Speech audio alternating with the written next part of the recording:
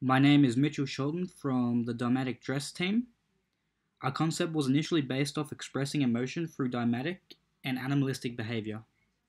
We came up with the ideas to incorporate this into a dress, and our initial blank model prototype was based off spikes that would extend out of a dress based on data stored in the cloud through Bluetooth and Wi Fi sensors.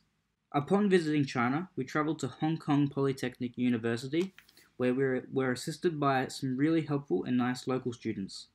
Our idea morphed from spikes to inflatables, as that seemed more achievable over the period of our visit. We set to work testing out our idea with balloons, proving to ourselves it could work. We needed an air compressor, however, so in the meantime, I experimented with various sensors, such as pollution and touch sensors. I also tested out a NeoPixel light that we were going to put on the dress, which I got to work initially, but later on it stopped working despite my attempts to fix it. The next task I worked on was developing the opening mechanism for the cape on the dress. I managed to get the motor set up so that they could open and close the cape by pulling some string. However, due to time constraints, we didn't make the cape. In the meantime, we found an air compressor, which we incorporated into the dress.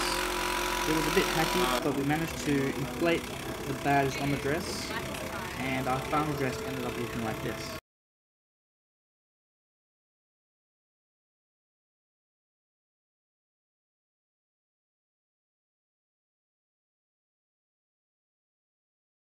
This was my first trip overseas, and my cultural experience was amazing. I met so many great locals and explored some truly amazing places like the Forbidden City and the Great Wall of China.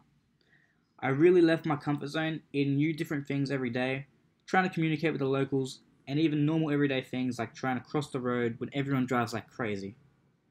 One thing that also surprised me was the amount of smog and pollution. I had heard it was bad, but I could never actually imagine it. Overall, this trip was one of the most enjoyable things I've done in my life, and I can't wait to go back to China in the future.